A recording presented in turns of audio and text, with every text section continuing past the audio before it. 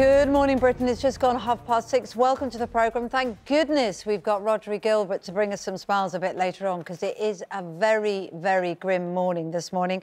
If you look at the front page of the Daily Mail, I think they have a question that a lot of people are asking. What the hell did they all die for? They're looking at those who have lost their lives from here in the UK, from around the world, and also looking on the government website at the tributes that were paid to them. Today, you would have had to have delivered that. Can you tell us what it's like today? As Charlotte was saying, those awful, awful scenes of people with shotgun fire running for their lives, running to find a way to escape. What's it like where you are? I'm trying to talk to camera, but no one seems to be on me. There we go. It would be lovely to hear from you at home as well, as what you think is enough. Tuck it away and say it's happening in another country, because, you know, there could be consequences here, like we were saying, not just on a well, there will be, but just to give, but also get on involved, the level what of do you terrorism. Think? Do let us know what you think. It would be great. It would be great to know. You know, should we walk away, and just consider that this was a 20-year experiment that went wrong, that people lost their lives on? Or is there something we can do? I mean, Kevin, do you think, with regards to the issue of, you know, the Taliban then being able to mobilise things, Al-Qaeda coming back and being able to launch more attacks as a consequence, you know, how much are we at risk? Because it's fair enough to say, OK, you know, we've been in, we did our best, should we just hold our hands up? But actually, this could come back to bite us again, couldn't it? The Taliban is... And we're going to be debating gun law after the fallout of that Plymouth shooting. Devastating. It's caused all sorts of questions of how attacks like this should be treated. So we're going to be debating that. We've also got Rod Gilbert bringing some sunshine and fun this morning as well. You're watching Good Morning Britain on ITV.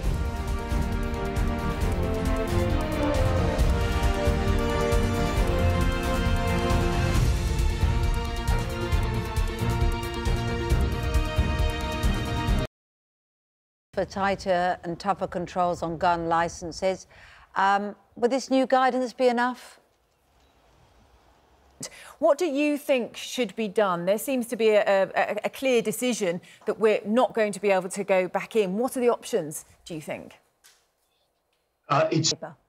Was there an exit plan, and has it not been followed? Well, 20 years when... To leave, get home, make sure she's safe, because the situation is so difficult. Just tell us about her, first of all, and then we'll talk to you about your concerns.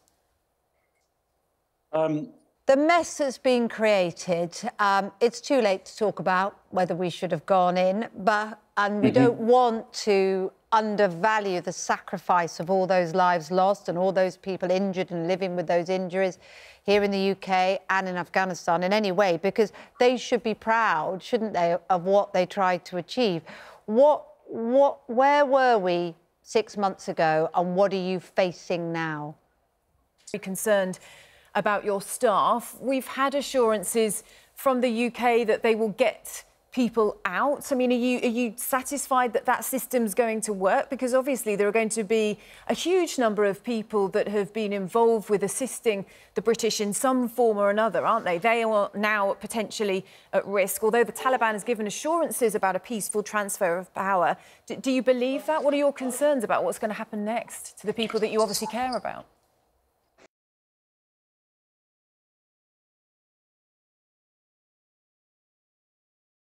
And the repercussions for this country as well. Such a difficult situation. Stay with us. You're watching Good Morning Britain on ITV.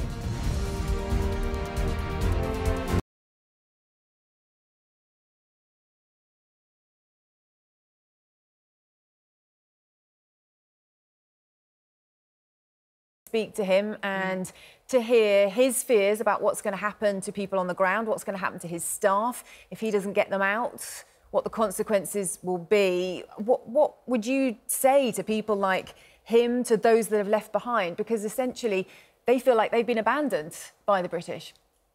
And all governments involved in it should hang their head in shame. Why was it not seen? Why was it not predicted? You know, you're a former Defence Minister. Did you not see that this was going to happen? What was the exit plan? Was there just no exit plan? Or did something fundamentally go wrong? Shotgun licence, the Home Office has said.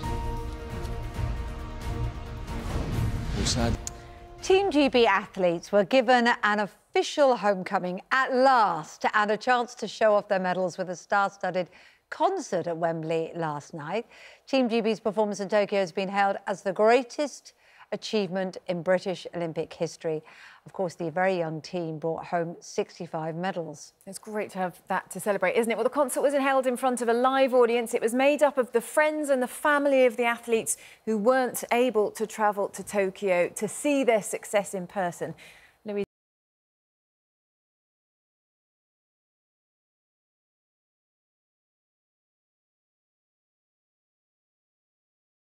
Chief Executive of the Centre for Countering Digital Hate, Imran Ahmed, and Florence Keane, who is a research fellow in terrorism and political violence. If I can come to you first of all, Florence, I think we saw police in Plymouth very quickly say that Friday's shooting was not an act of terrorism. We can debate whether that was right or not, but presumably that was based on what normally is being classified as terrorism.